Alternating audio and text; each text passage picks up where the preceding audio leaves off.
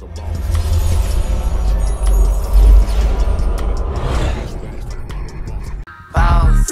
we on Boss Talk 101. Yeah, we gon' talk, we gon' have fun. We be on fire, we be lit. It's a unique hustle.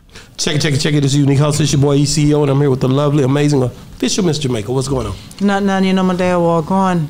But y'all don't forget to like, subscribe, share our platform on all social media platforms, please, because let me tell you, we creating content every day.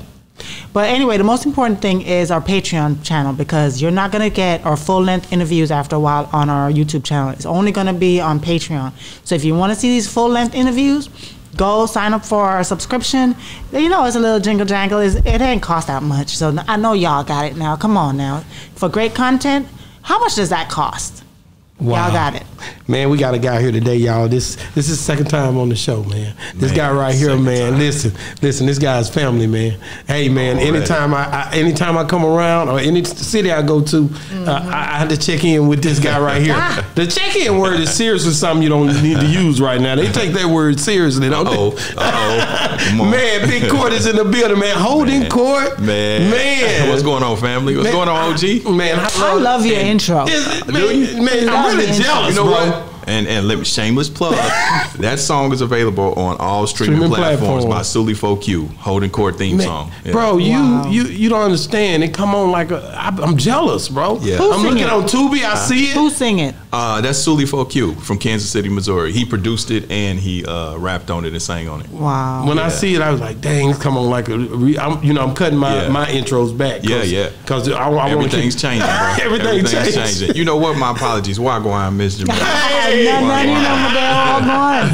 Why she got? Here we go. This Jamaican thing. Wagwan. Man, he paid his respects. I love it. Yeah. You know, I grew up with Jamaicans, so you did. You know, I did. Yeah, Shower Posse gangster niggas. Shower Posse, no place. Yeah. So how's the show going, man? Man, the show is going phenomenal. You know, the brand is growing exponentially. You know, like I know it's some changes with the social media part of it, with the YouTube and the algorithm and just social media in general. There's a lot of shit that's shifting. But in terms of the brand awareness and the growth of the podcast, man, it's to the point now to where I'm having celebrities and people calling me, you know, messaging me. They want to come on the show, you know, which you know, you already hit that threshold before me. But, you know, and that's a gratifying feeling when you create something that people respect and they love. And, you know, when I travel, you know, YouTube is I don't know if y'all get this, but I'm sure you do, you know, just. He get it more than I do. Oh, really? Yeah. Okay. When you travel, people be like, hey, like he get it more than I do. Really? Okay. Yeah. I think the reason why, though, and I'm blessed with this part, is the fact that people have been very respectful. So I'll walk past and they see me, but they won't say anything to me. They'll hurry up and run inside looking, because they know that anywhere they see me, he's like right around the corner. So they're like, oh yeah, I saw your wife outside. That's why I came and found you. So you know the power of this whole platform. And you know, it's always gratifying for me when I get people to come up to say, man, I love how you represent the culture. I love, you know, how you do. And you know, my platform, as yours, you know, I created it, bro, to really, you know, kind of contextualize the culture as a whole and make us look good. Be truthful, but make us look good. You know what I'm saying? Humanize us. You know, even when I've had, like I just had P. Frank Williams on and you know, he did the show Hip Hop Homicide. You know, so as we talk about the deceased rappers, you know, I'm always cognizant to use pictures of them smiling. You know what I'm saying? So I had Mob James on. He shed tears. I had Watch Homie Quan on. He shed tears. So, you know, I try to humanize the culture. How do you feel about that? Because, like, okay, when I love that. I love when people come on and they're talking. Look at he's over there shaking his head. When people are talking and they get emotional and they cry. I love that because it makes people want to hear your story more. It makes them want to know more. But he'll try to divert it because he don't want to see a man or a woman crying or something. Those are special Thank moments. you. Tell him for me, please. Especially in our culture. A lot of niggas need to cry. Right? A lot of it's a breakthrough. Okay. A lot of niggas He'll need change the subject. He's like, let me pull you out of this now. No, okay, you want him to cry the whole dang thing. Not the whole thing, but for instance, right? Watch Homie Quan came on my show. and he was talking about and I'm not sure if I'm sure that people watching know who he is, and he did a lot of content with oh man, the blood dude from KC from BPS. Rest in peace to Lil Bot, OG Lil Bot. And, he started tearing up because when he passed, it reminded him of his father passing away when he was 17, which, that evoked emotion in me because my mother passed away in 2010. So now he up there crying before I know it, I'm crying. What? Yeah, you know what I mean? It gets serious. And then my co-host, producer Ken, he over there thinking about his grandma. He like, man, listen, y'all can have that. He turning around from the camera like, See, I love that. But it was, I've had some great moments. Mob James came on, and I felt like he needed that moment. Being transparent, it was therapeutic for him. This a gangster, straight up gangster, and him, talking about his upbringing and him being abused by a stepfather and him having a lot of regret with the things he's done in his life and reaching an age where, he's become civilized, you know what I mean? And so he's looking back on it and he's trying to atone for those things. But I love what I do, and people see it. So no, I think it's a great thing. I mean, something Mr. Servon told me about is just us being black media. Like we're the voice for our people to take it in a way to where people can see us for who we are. Exactly. And it's coming from a real place because it's coming from us. For sure. And we never had that opportunity before. So for sure. I just took what he said in honesty because it's a real thing. It is. Yeah. And that's what he tells me all the time as well. And I wanted to do that. Like I said, it's, I always say my platform is black excellence and nigga shit all in one. Because, we not so stiff and staunch to where we can't, we get hood and we talk about hood shit and we have fun. But also, representation, a balanced representation of us as a culture. Because we got enough of the bullshit. You know what I'm saying? So, that was important to me. Yeah. Hey, see, every time, because I'm this person, I'll go through Instagram or whatever. And when I scroll through, I don't really listen all the time to what's being, said or shown, but I'll go straight to the comments and I'll start reading. And your audience, they're quick to comment and say stuff, and you going back and forth. And I'm like, okay, you have the engagement down pat. I'm gonna give you all that. Yeah.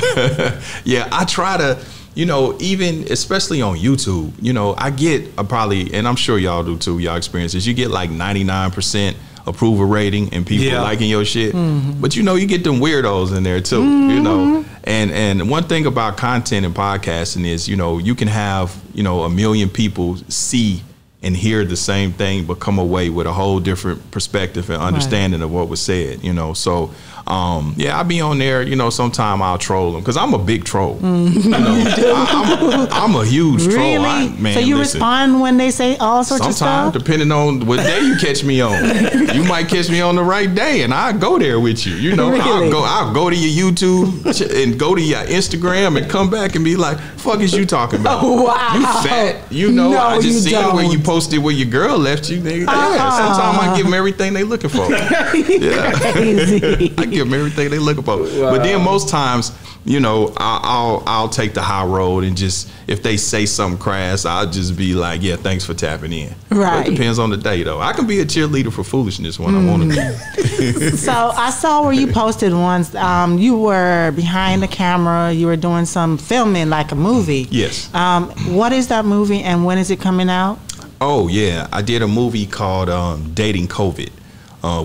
We did that in Atlanta, and it co-stars is myself, Jasmine Lewis, Travis Cure from The Oval, Jasmine Lewis from Barbershop franchise, Lisa Wu, right? Yeah, Lisa Wu, Rashawn Ali. So it's some black. How did you get that role? I know a little bit of everybody. You know what I'm saying?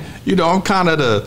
I hate to say that and put it out there like that, but I'm kind of the so when the movies don't have the budget to pay Amari Hardwick and Michael Jai White, they come get me. You know what I'm saying? You the backup. So I'm the low budget. I hate to say that for myself, but you understand. No, that's all. Don't worry. For every role you get, your price get a little bit higher. Yeah, for sure. But I've acted for many years. People don't know that, but it's I would say it's a romantic comedy. Well, no, it's a dramedy, really. But I play the toxic ex-husband really well. You know, really? Yeah. I got mad other and roles. all of that. Oh yeah, I'm toxic. I'm abusive. I'm controlling. I'm all of that shit. You know what I'm saying? So I play that well. Is there any genre of movies that you have not mastered or cannot do? Can you do the? I know you. Can you do the comedy very well? Yeah, I can. Action, of course. Of course. Drama. Yeah. I done the drama. I cried in this movie. I cried on cue. Yeah. He's been crying a lot lately. He was praying What did you think about? Yeah. What did you think about to get yourself to cry? I can tell you that. It's funny because 50 did the same thing on Howard Stern, and he's correct. So I took acting classes years ago. My acting coach was Larry B. Scott. Okay. He's the black dude that was in Revenge of the Nerds. Oh, okay. Yeah. And so what he teaches is like the what they call the Meisner technique. And some people say it's antiquated in Hollywood, but basically where you learn to catalog your emotions. So instead of being you're in the moment, right? But you already kind of have in your mind what's going to trigger what. You know what I'm saying? And then the words are the words, right? So it was easy. Like I knew how to open up that door. I thought about my mother, right? You know, I was a mama's boy. My mother died in 2010. So that's always something that's there. But as time goes on, you learn how to suppress it. You know what I'm saying? So, you know, when I knew what we were shooting, even though it had nothing to do with that, right? But that's how I opened the door to them emotions. But do they ever ask like, okay, a scene comes up and you don't just need to shed one tear, you need to boo-hoo cry. Oh yeah. Do they say that? No, and do you no. I mean, you know, I'm wondering. You see some films where they might shed one tear, and in my mind, I'm like, oh, somebody gave them an eye drop and put it in there. It depends on it depends on the moment and what's being filmed. You know what I'm saying? Right. I mean, because when you're doing a movie, it's real. You know what I mean? So you know how you gonna cry. I mean, if he say something that hurts your feelings, you know, you as a couple, I mean, you may drop a tear or two, but you ain't gonna just get mad first and then drop a tear later on. But but you're not gonna look at him. He like, hold up, you supposed to move mad. You supposed to cry and go on. I ain't trying to start no shit. So you know, you ain't gonna just boo hoo. So it depends on what it calls for. You know what I mean? Yeah, I seen your daughter. She came on, man. I was jealous again. You know, whenever something happened in other people's lives and I'm looking at my life, I get a little jealous. I'm like, dang, why my daughter couldn't come on staff? Comparison is the thief of joy, man. I was happy for you, but I'm like, what? But my daughters do so much other stuff. But still, like that was amazing to see that she's taking the time out to, you know, invest time in what you're doing, man. That's not easy, man. For sure. That's not easy, bro. Well, my daughter's 30, so my daughter grown. My son 29. He helped a little bit. Yeah, and you know that was something that she wanted to do. She's you know, an entrepreneur. She's getting off into the media space. Okay. You know, and my daughter, you know, I had my daughter when I was 16, so my daughter was around when I signed to No Limit, and so my daughter grew up in the studios with me. You know what I mean? That's so hard. When I would write my raps as a teenager, she was right there. You know, she would be in the studio with me, so she's raised on gangster rap. You know, so. But yeah, you know, she wanted to come on, and I'll be honest with you, when she came on, because I mean, she's a woman now. Yeah. So even though I have her co-hosting, but then I did an episode where I'm interviewing her, you know, and so we're talking about her upbringing, her you know, just her life and her becoming. Did you find out stuff that you didn't know? Well, not necessarily that, but I was surprised and proud just because it's like, damn, she got her own mind. Yeah. She's her own, and some things that she, you know, that she is about and she does is not necessarily how she was raised, you know, but she's her own person, you know. But then her recount of things, me raising her, I was like, damn, I did that? Yeah, that's what I was like. I was like, you know, because her perception of it. Well, yeah, I mean, I had her as a kid. Like I told her, I used to tell her, look, I had you when I was a kid. What the fuck you want from me? I did the best I could. You know what I'm saying? So I exposed her to a lot. You know what I mean? I exposed her to street shit. I exposed all of that. I used to have her with me. You know what I mean? Did you ever ask? Because one thing I've seen happen to some people, you raised her when you were younger, and then you had others while you were older, right? Yeah. And the older one sometimes can get jealous because the younger one almost got the better parts of you because you're more mature, you know how to handle things differently, or you're more financially able, so they get a lot of more stuff than you know, the older one at a young age. And I don't know like that was her experience. You know, I don't think she wanted to.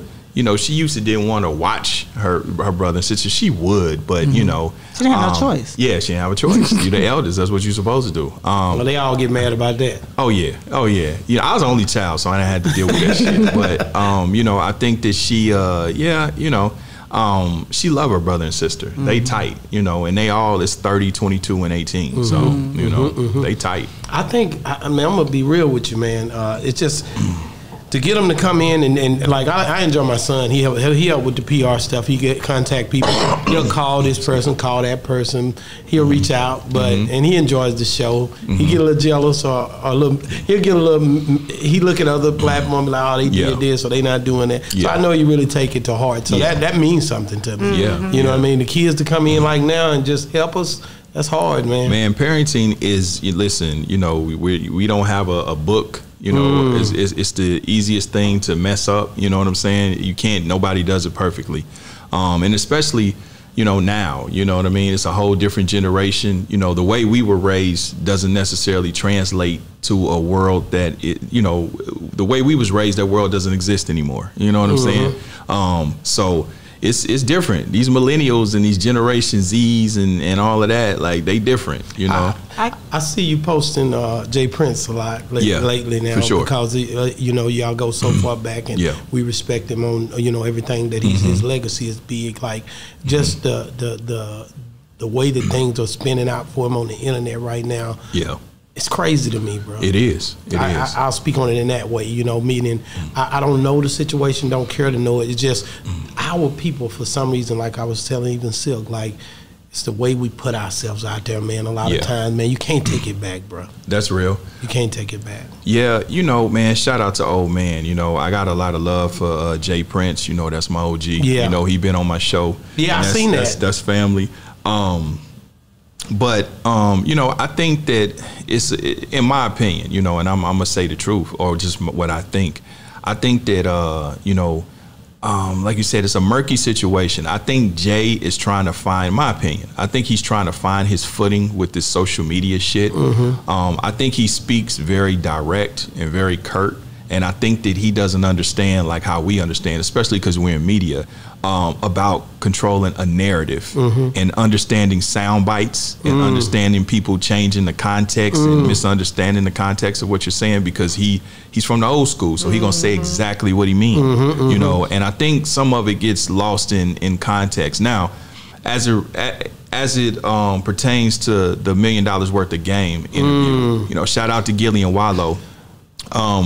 I believe, you know, OG may have misspoke a bit. You know what I'm saying? I know what he was trying to say, and he may have been well within his right, especially if you feel that there's a threat on him and his family. Any man's gonna stand up for that. Own, but I don't believe that just that little part probably wasn't the moment and the time. You know, because at the end of, because you already fighting against this narrative that, you know, you guys are bullies, you know what I mean? And that somehow or another you had something to do with that. Okay, cool. You know, the facts came out, you disproved that. Those of us who knew already knew that wasn't the case.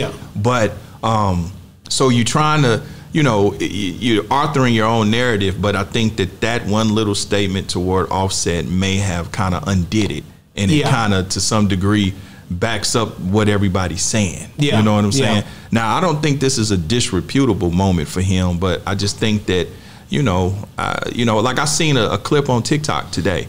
This is how people fuck up the narrative, and this is what you're saying. That clip thing is something else. But no, I seen another clip where this is the irresponsibility of social media, where somebody captioned that little part when he was like, when Jay said, yeah, you know, we never been attacked like that. And, you know, dude, you know, with a weapon and somebody captioned it, look at what he said about Takeoff.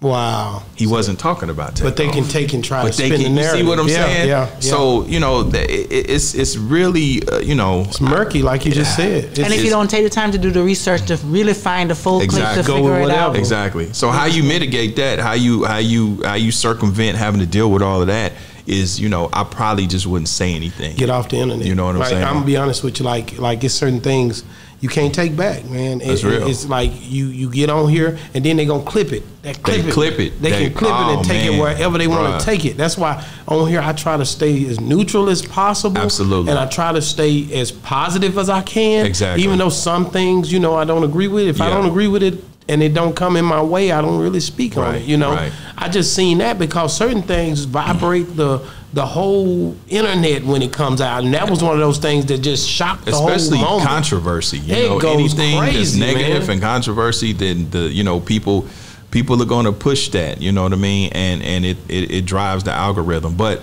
listen, I don't, I'm gonna say necessarily I don't have a dog in the fight. Being, I'm No Limit. I'm my own entity. That's kind of their business. But and again, I have love for QC. I have love for Migos, and it was a loss and Takeoff and all of that. But it's a tragedy all the way around. But I just hope they figure it out, and I hope that what I think will go. And this is the idea, because I get ideas all the time. And tell me if this will go or not. Someone should start a blog to expose not only podcasts but other bloggers or whoever posting these clips that are shortcut just to give a certain narrative, and actually put like the full length clip beside it, and be like every time. and like do a voiceover at the end and that's whatever, a hard and be show like, right hey, that's an impossible show. but it would, a lot of people would flock to it because it'll be talking about truth and stuff like that. So it'll be showing a lot of people up. Yeah, and I think ultimately, if people just really just go back to the basics of minding their business, that's not going to happen. You know what I'm saying? Though. Like, because even back in the days, you had grandma or somebody out there be looking over their glasses and be like, "What that boy doing out there?" Yeah, that's true. People is nosy. But I know, but I don't know, man. I'm different. I'm from the old school, so where. Like even with trolls and people that get, social media has given people egos and given people courage that they normally wouldn't have, and they do not have in real life. Right. People will say shit, you know what I'm saying, from a safe place and just disrespect you. Because you don't know where they are. Yeah, because you don't know where they are, and the chances of y'all running into each other is not impossible, but it could be definitely not impossible. Definitely not impossible, So, social media is a gift and a curse. You have to be very careful with it. I want to change the subject for a second. Go ahead. Okay, because you're married, right? And I posted something the other day, and it's a quote that I saw somewhere, and I thought that it was like such an ingenious, statement. And it said, if you know how to get married, you have to get a marriage license. If we had to take a test to get a marriage license like you do for a driver's license, what do you think marriage would look like right now? What do you think the entity, like people, would they be getting married or would they not? Would they fail? Would they, would we have more long-term marriages because of that? If you had to take a test? Take a test. Like you do for as a driver's license. I don't know, because people change and things change and circumstances change. You know what I'm saying? So, relationships, I think naturally relationships take on different forms as time goes on. You know what I mean? Because, if y'all been together 20 years, right? What you may need and what he may have required 20 years ago may be different now. You know what I'm saying? So, but it'd be basic questions, of course, but then it's just that a lot of people, they jump into marriage not thinking about certain things. And, just to be able to ask certain questions and have them think about it before they actually step into this with maybe the wrong or right person or whatever. It may, it might divert some people or get them more prepared for it. I don't know, because, I think marriage, y'all know, marriage worked because you want it to work. You know what I'm saying? Yeah, so, it's sacrificing and all type of stuff. It's really something where if God's not in mind, it don't work. That's real. But people don't know that. People don't think that. They think that, I see you, we fall in love, we live happily ever after. No. Let me do. First, don't start no shit now. Don't start no shit. No, it's not. It's work. I'm not lying. It's work. How much work is it? It's a lot of work, man. Oh, dang. Well, I don't know, man, because I've been in a relationship a long time, 30 years. So that's you figure, a long time. What I always say, bro, is I think you say what you mean. You know what I mean? And you always lead with grace, mercy, and love. I agree. Even if you are upset, you know what I'm saying? Yeah. Especially when you're upset. Especially when you're upset. Exactly. I think that I believe that when both people are they understand what they're trying to convey, but when both people are mutually saying, you know what, no, I know how I feel, but how do you feel? Yeah. You know what I'm saying? And that person saying, no, I know how I feel, how do you feel? Because you're gonna take care of each other. You know what I mean? It has to be reciprocation. And you know, at the end of the day, you know, people tend to, you know, fight each other instead of, you know, putting their backs against each other and fighting the problem. You know, I know that I. Yeah. When you lead with I, then you can start to, you know, care. That's showing you know, you taking yourself out of the you. See, when you use you, right, it's bad. That's real. That's real.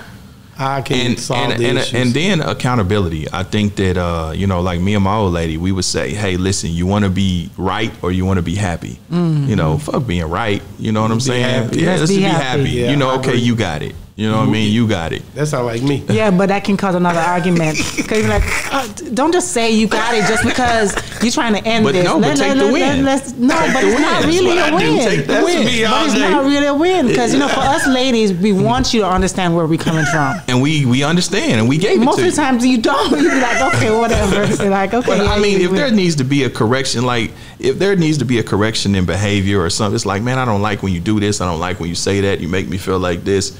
I think just give an effort. All you can do is do the best that you can. I think when you're trying and you know, a person feels heard, you know, and even if they're not understood, they feel heard, you know. Effort. That's it. Just put the effort. I got to ask you about all these interviews. You did Snoop, Dogg. You did Boz. You did. You thank you for sending me Boz. Big Boz was the dopest interview, man. Yeah, man. The way he be answering the questions, the way he be, man, his demeanor, all that, man. I'm loving everything on that. Yeah. Boz is like Yoda, man. You know what I'm saying? But like you've done everybody that I see. Everybody on the show. Yeah. Who do you want to do next?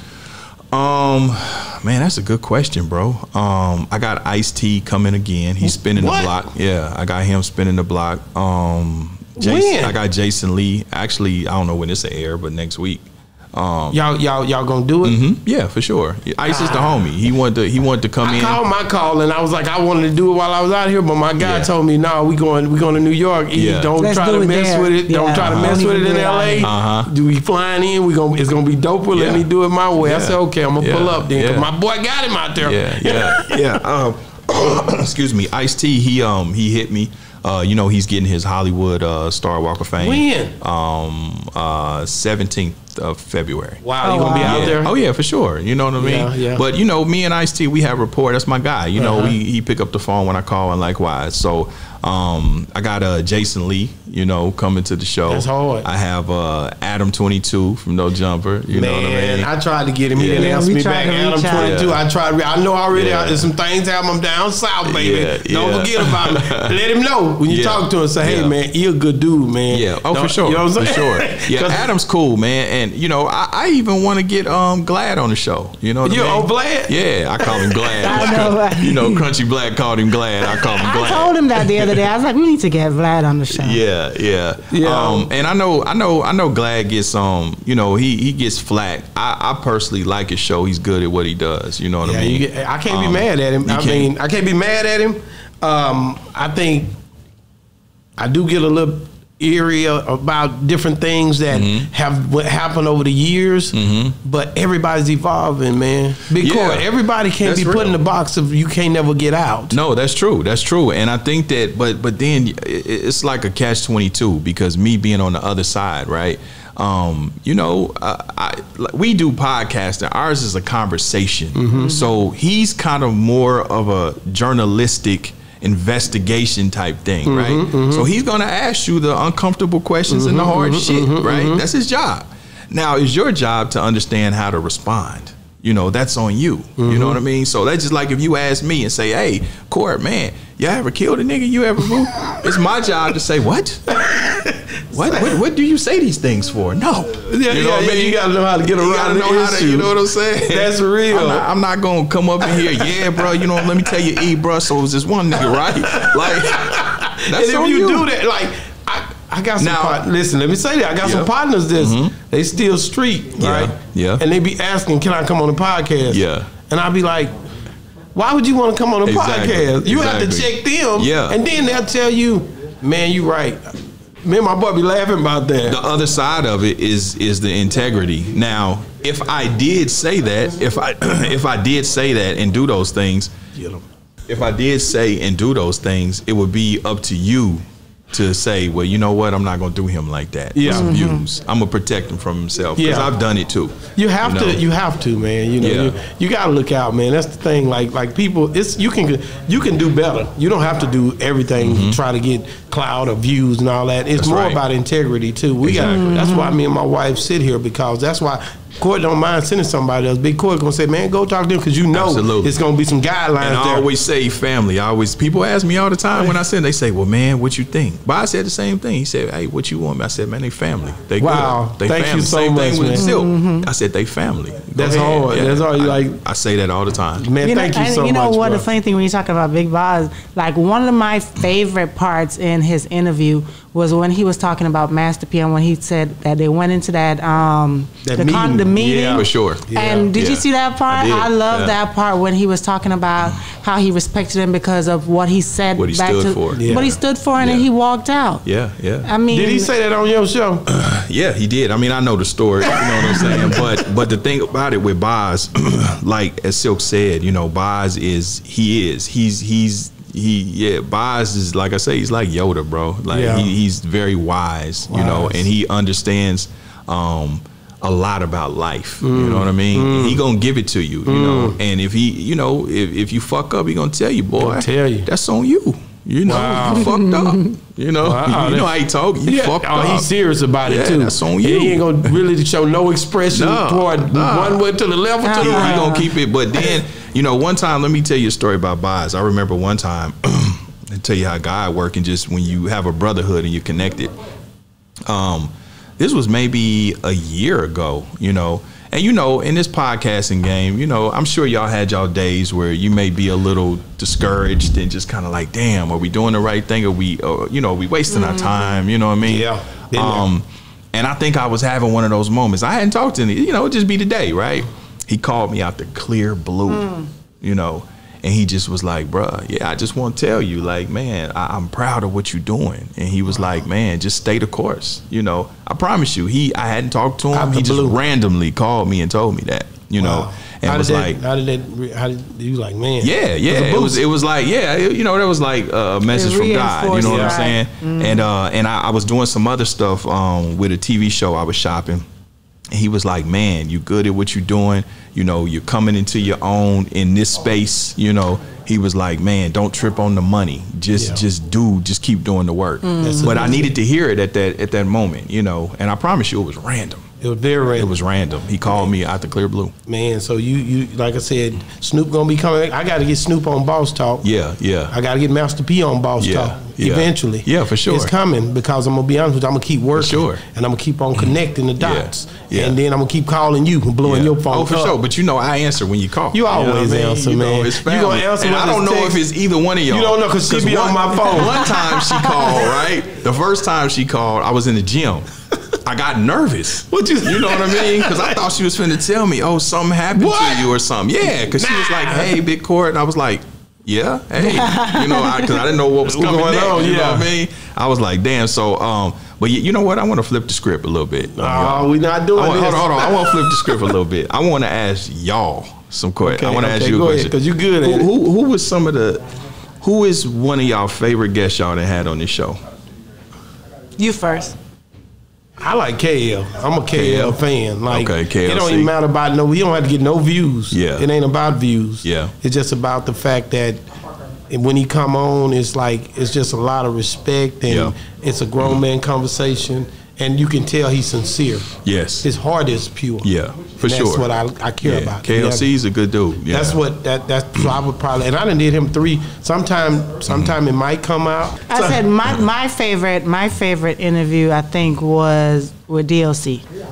DOC? Shout out to DOC. DOC yeah, that's was my hard favorite. right there. Yeah, that's I hard. want to get DOC, bro. Yeah. I'll tell him. Yeah, I remember when Funky Enough came out, bro. You see my boy, I put that on. Yeah, Ooh, I love it, man. Yeah, that whole album. Now, who was the worst interview?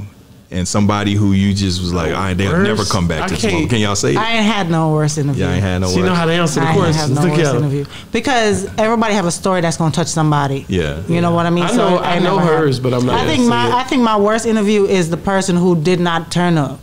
That do hurt when you got when somebody don't show Schedule up and to don't come call or whatever, don't call, no nothing. That's my worst interview. No call, no show. That's a big one, man. So yeah, that's it. Yeah, yeah. So yeah, man, thank you, man. Yeah, for sure. So man, I'm gonna say, man, whenever we in town, man, we're gonna definitely connect with you. You gotta come to Dallas. We gotta see you. Absolutely. And For man, we appreciate you coming on the show. What else you want to say to Big Court before we let him go? Having me, man. That we love you and you family. We love you and you family too, for sure. Yeah, you know, man, when y'all call, y'all know that I answer. You know, I get back and y'all answer my call. But like you said, man, we got to stick together as content creators. Yeah. You know what I'm saying?